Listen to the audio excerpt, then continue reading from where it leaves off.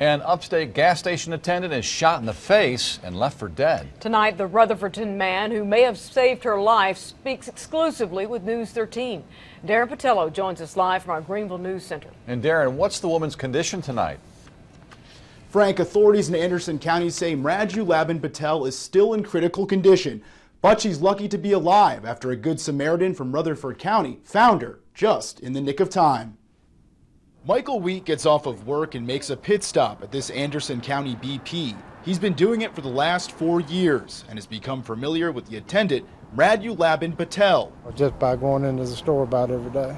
Last night, Wheat got off of work around 10:30. He stopped at the same convenience store on Highway 153 off Interstate 85, but no Patel. Oh, they wasn't at another place. I mean, that's what was weird about it. I mean, it just looked like there wasn't nobody there at first. So Wheat peered behind the counter. Then I seen the clerk laying there on the floor and bleeding pretty bad. Wheat says it's the most blood he's ever seen coming from a living person. She just had blood all over her head and a big old puddle of blood in the floor. And I left the store and got in my truck. Called 911. Wheat says he ran back into the store without knowing whether or not the shooter already left. She was kind of moaning as she was breathing. As it turns out, the shooter did already flee the scene. This surveillance footage shows the suspect moments before asking for cigars and then shooting Patel without taking any money. I almost didn't believe it. Shaylin Sarzinski works at the Waffle House right next to the BP. She's also become close with Patel.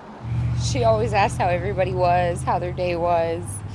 She asked how my daughter was every day that I came in here. Customers already miss Patel's smiling face and just hope her shooter is brought to justice. I hope he spends the rest of his life in prison, or better yet, the death penalty. There wasn't no need for doing what he did. Authorities say if you have any information about this shooting, you're being asked to call Crime Stoppers at 1-888-CRIME-SC. Live in the Greenville News Center, Darren Botello, News 13.